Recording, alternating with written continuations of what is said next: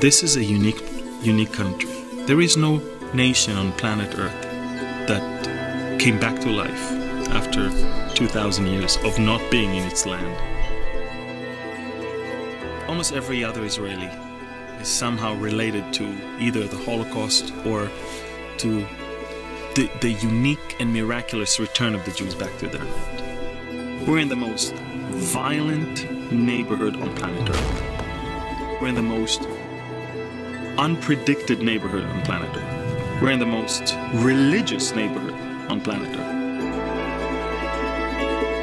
When now we celebrate 70 years, we celebrate it and we call it the miracle that is called Israel.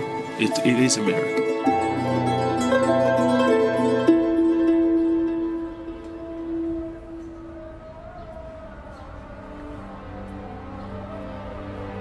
My testimony starts with me being born to a Jewish family. I ended up finding myself without a family when my parents got a divorce. I grew up in foster care. At the time, I looked back in my life and I really saw no hope. I decided that I should put an end to my life.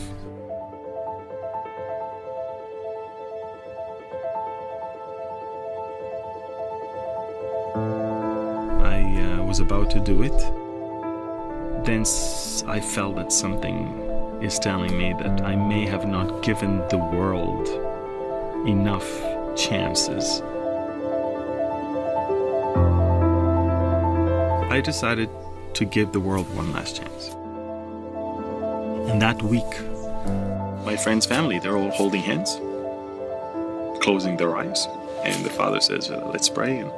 And they ended up the prayer with a very interesting thing. They said, B'Shem Yeshua, in the name of Jesus. And I was like very, very, very shocked. Because for me, to hear such a thing was hard. Why do you pray in the name of Jesus? Is God not enough? We are Jewish people. We believe in the God of Israel. I was told, why don't you ask God to show you who Jesus is? And I remember I wrote on a piece of paper, God, please show me who Jesus is. The next day I go to work, I put together the newspapers and a big one-page size advertising in that newspaper, Yeshua. The name of Jesus in Hebrew, in the proper name of Jesus, not the curse. It was the Jesus film of Campus Crusade showing in Jerusalem. It was filmed in Israel, it's a Hebrew language, Israeli actors, and I'm watching all the prophecies that I know being fulfilled before my very eyes. I was amazed. Virgin shall conceive, Isaiah chapter 7. A child will be given unto us. Micah chapter 5. Story of New Testament given to the people of Israel. Jeremiah 31, the suffering of the Messiah for the sake of our own sins in Isaiah 53. I mean, it's almost like all the pieces of the puzzle came together for me. And I knew then and there that I have to make up my mind. Because I remember, just a few weeks ago, I was about to end my life. And now, I know why I'm not done. I remember that night, I literally prayed.